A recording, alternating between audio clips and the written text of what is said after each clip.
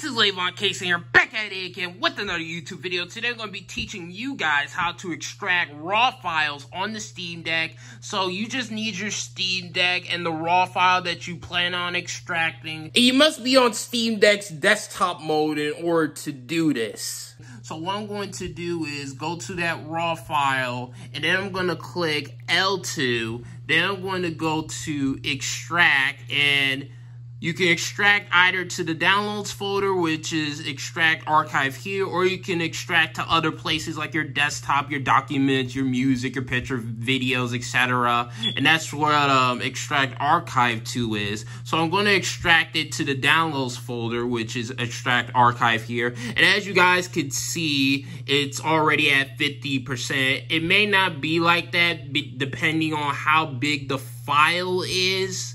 So yeah, I'll be right back when the file is just about to be done. Alright, so the RAW file is almost done extracting. It's at 97%. And now I'm going to click Apply All. I'm going to click Skip.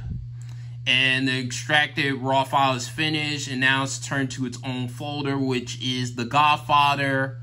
So yeah, this is everything that is in the extracted folder for The Godfather, which was a RAW folder. So yeah, that's pretty much it. That is how you extract RAW files on the Steam Deck. Thank you guys for watching. Peace. Hope you guys have a good day and bye.